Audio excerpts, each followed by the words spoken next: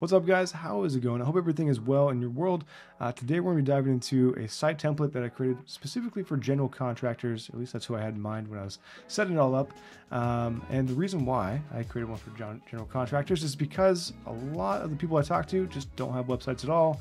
They just don't have time to create websites. There's always usually a time constraint somewhere to at least learn how to do it, or have someone do it for them, or they don't want to pay someone to do it. There's a ton of reasons why, but I want to make it as easy as possible for you to have some sort of direction if you're ready to actually create your own sites or get one up and running for your contractor business or construction business. Really, anything service related can actually use this template. But again, general contractors are the ones in mind here as we go throughout this.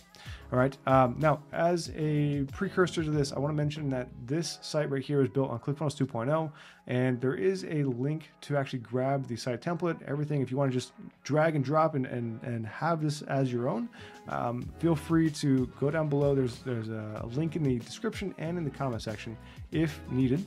And it's totally free. I'm not charging for it. It is a free template. This right here, it's the exact template. Actually, I'm giving this whole thing to you for free, and a course on how to actually use and implement this within the platform, how to make sure everything's set up properly. I walk you through the entire platform itself, how everything is used, give you a direct line of communication if you have any questions, all that good stuff. So again, totally free. It's going to be down below if you would like to grab this for yourself. Okay. Otherwise, with that said, let's go ahead and dive into the actual platform itself. For this site design, I went with more of a minimalistic, modern feel and design. And the reason behind this is because when I was doing research for the actual site build, I found that a lot of general contractor websites were either out of date or they were hard to navigate through. There was just too much going on. It was a little confusing to get to the actual end goal, which is for them to reach out to you for a project, right? That was the whole point. The only thing that you want here in this case is for your website to be a lead generating machine. We want people to be able to reach out at any point and for you to seamlessly be able to communicate with them without any issues. Okay. So with that all in mind, I made this just a one-page site, very simple, it's to the point. We have an FAQ section, we have a project section to showcase past projects, images that people might want to see that will showcase your brand in a high-end manner, right? We want to make sure that we are showing you off as best as possible to kind of weed out any questions people might have. All right, feedback, we definitely want to show testimonials for past projects, contact us section, which is obviously very important. We want to make sure people can contact us without any issues, and make it as easy as possible to do so. All right, in the FAQ section, we definitely want to have something like this in place, so that way if anybody has any questions or concerns, we can hopefully get ahead of that before people actually reach out, right? This is going to be the last point that people will actually end up before actually going to contact us. If they have sitting questions, they'll go and see if anything is answered there specifically and bump right back up to the contact us section. That's it. The whole goal of this is we're pointing to contact us. All right. So with that in mind, let's go and scroll through the site here.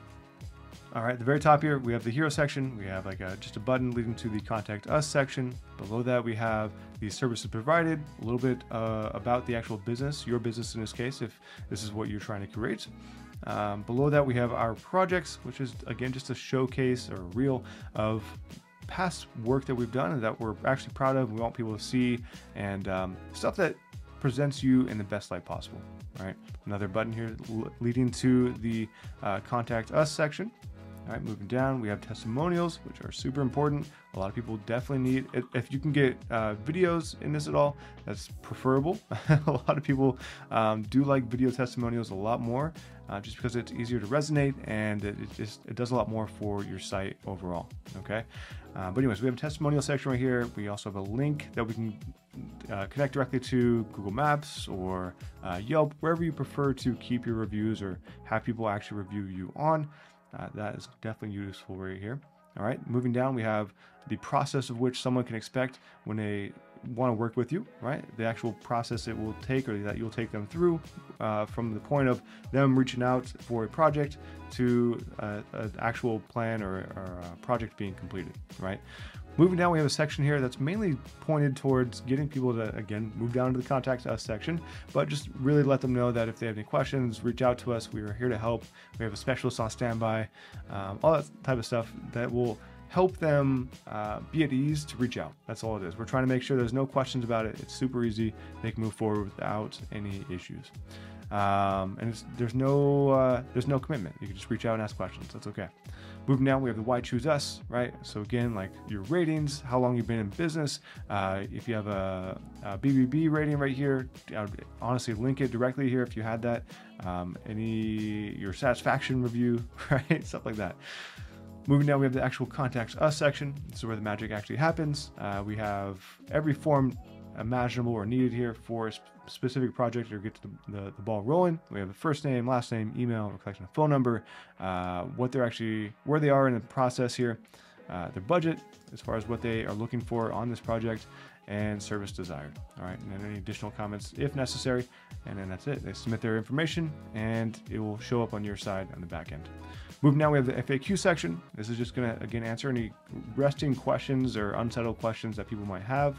It's just going to go ahead and again answer the question. That's it. It's the main goal. If you have any others, I would just stack this thing up, because the more questions you can answer up front, the easier it is when you actually get in a call to discuss projects with these customers. Okay.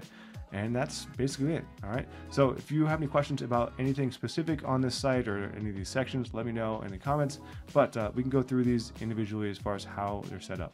Okay, let's go ahead and break down what's actually happening here with the navigation. So in this case, I'm just using anchor links throughout the page, again, because it's just a one-page setup here for the site. I'm trying to keep it simple, minimalistic. So as we click on each of these within navigation, it's just taking us to different portions of the page itself. If I click on projects, it's going to take us to the project section with all the images. Click on feedback, same thing. It's going to take us to the feedback section with our testimonials. Contact us, same situation. There we go. And we have another one for FAQ. All right. There it is. All right, that's basically all it is. Now, a anchor link is going to be something that is pretty universal between any platform. Really, you're just setting up a CSS ID, and then you're using you're just calling that ID basically, or linking to that ID that you've created on the page. Now, I'm not sure what platform you're using, but if you're using, say, ClickFunnels 2.0, it's fairly simple to set up, and I'll just show you what is going on with that. If we pull this over, I can give you a rundown. So if we go into the editor, and we'll use like this one as an example, because there's not anything set up for this. So if we go over here, go to the section itself, you can do it for a section, you can do it for a row, you can do it for an element. Anything on a page, you can technically set this up or go through this process with. Just go to the little code symbol here. In this case, again, depends on what platform you're using. Either way, just access the back end of whatever section it is that you're creating there, or you have to go in and manually create a CSS ID selector. You can generate an ID, but what I like to do is just type it in over here and say, we'll call this services. Right. From there, we'll go ahead and just copy it and just update. So now the section itself has the ID selector as services. If we go and create like a new navigation element, doesn't matter whether it's an image, text, or the regular navigation, you can go in and just add that new location. Go over here, click on the existing navigation here. We'll just add a new item. There we go. All right, now for this guy, we're gonna go to that new link and just paste in the CSS ID selector there. Oh, I did not grab the right one. I think I just called it services. All you have to do is do the little hashtag symbol there and services. All right, from there, you can go ahead and just save it, and that's it. That's all you have to do. I'm going to leave it as a new link. Actually, I'll just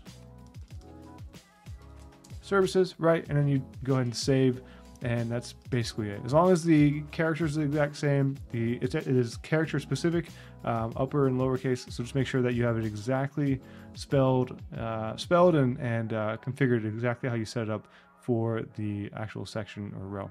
You don't really have to know how this is set up. I just am telling you in case you were curious. Again, all it is a CSS ID selector, and I'm just going through and attaching it to different sections on the page. Aside from the navigation links, I have a couple other links set up on the page.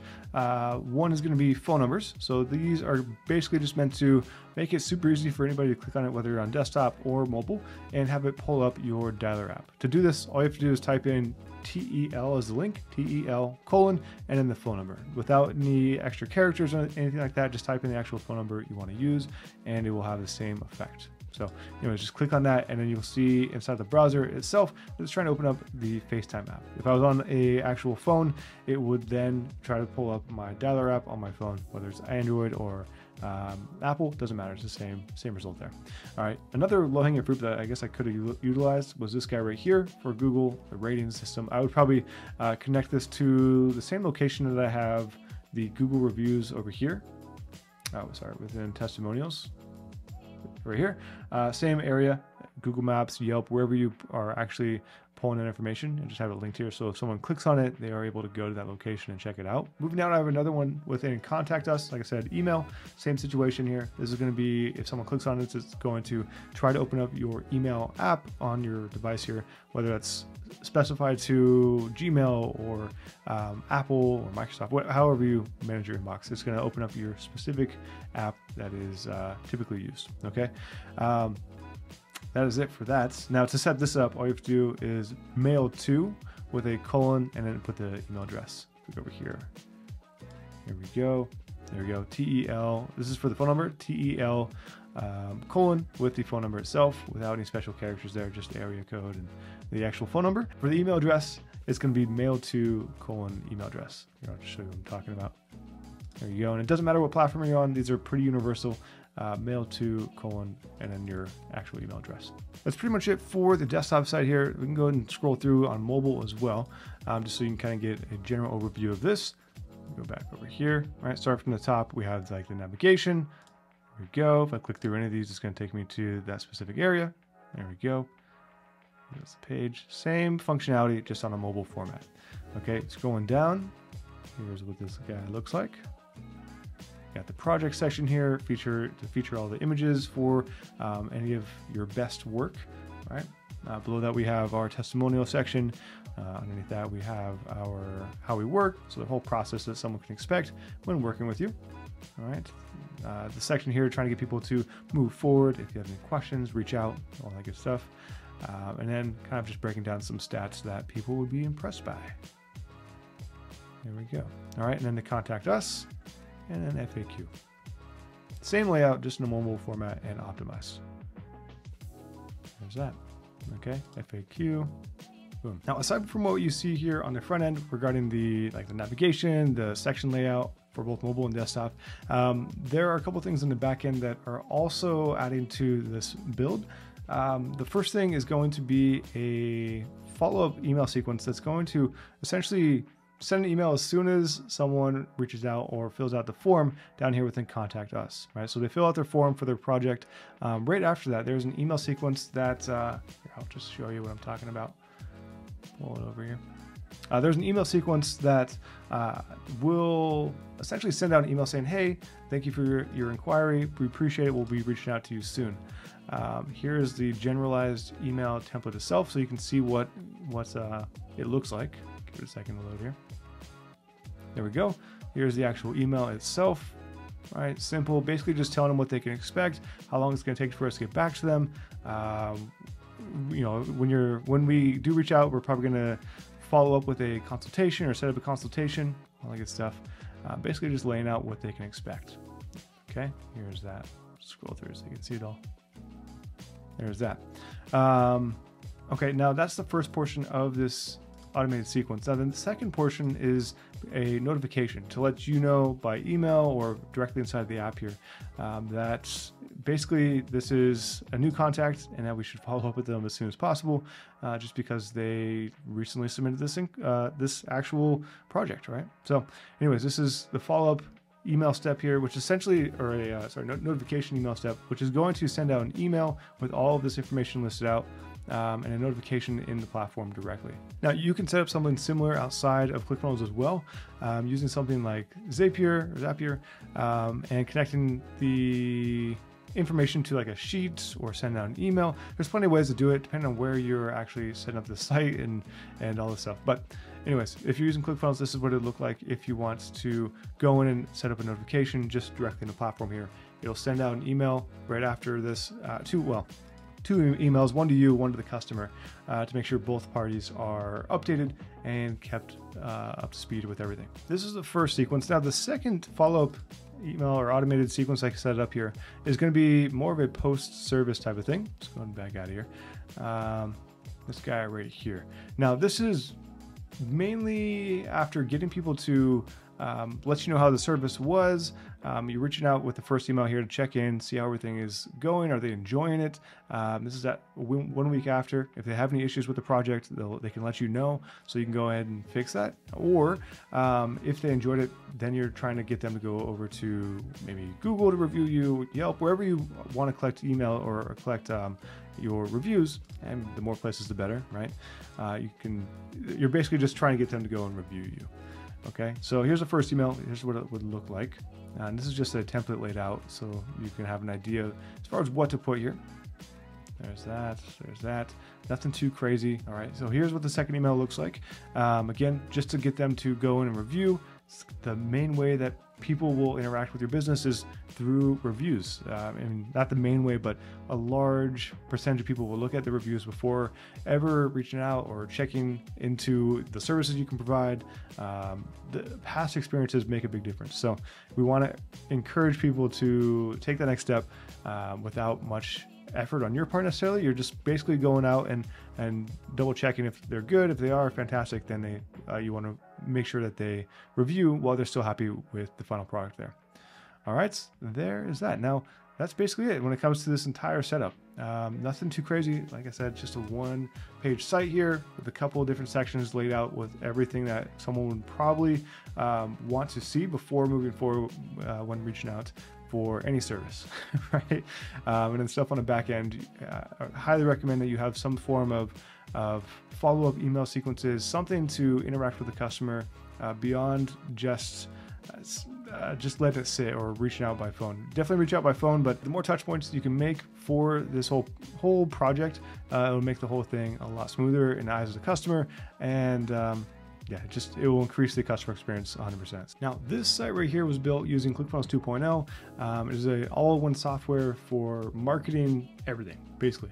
You can build your websites, you can build marketing funnels, you can sell products, you can create calendar landing pages, basically anything you can think of at this point, you were able to do inside of this software.